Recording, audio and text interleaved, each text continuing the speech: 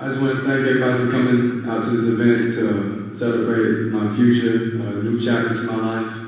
First, I want to thank God for everything He's done for me, the blessings, the teaching, and all the people that He's put around me.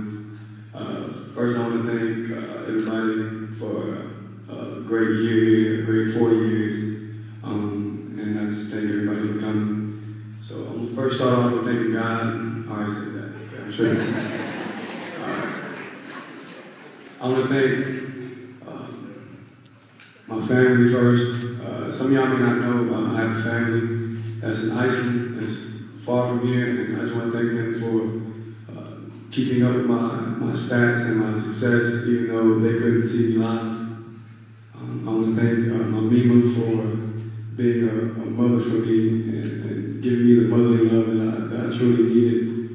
I want to thank my older brother and sister, Talisha and Josh, for giving me, being the best role models and giving me someone to look up to.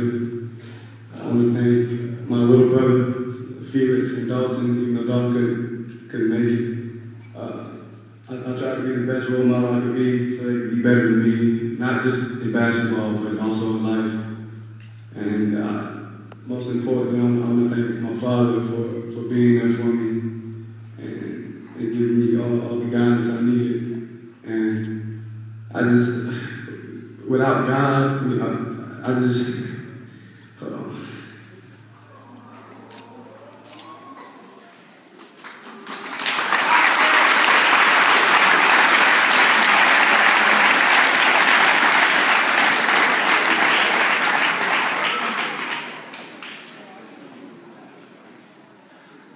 want to thank his teachings, his guidance, and his molding me as a young man that I am today. Without him, I wouldn't be the person I am today. I wouldn't be the character. I wouldn't have any of this without him. And I want to thank the student section for being amazing.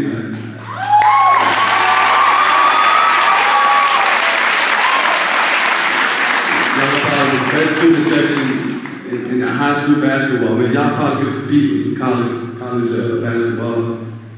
And I just want to thank y'all for being the best crowd I've ever had in my life. And even though the colors of the school may change, the mascot may change, I'll always keep y'all in mind and keep y'all in my heart. So with that being said, my decision was very hard. I had to choose between Texas A&M, University of Georgia, Georgia State.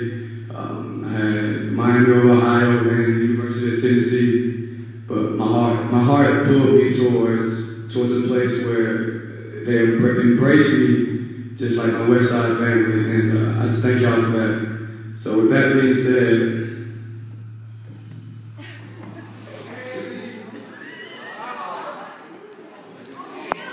he decided to go to Oklahoma.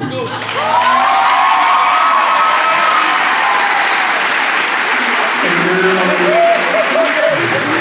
we'll be there for the last cheer, the last song, the West Side song, for the last time.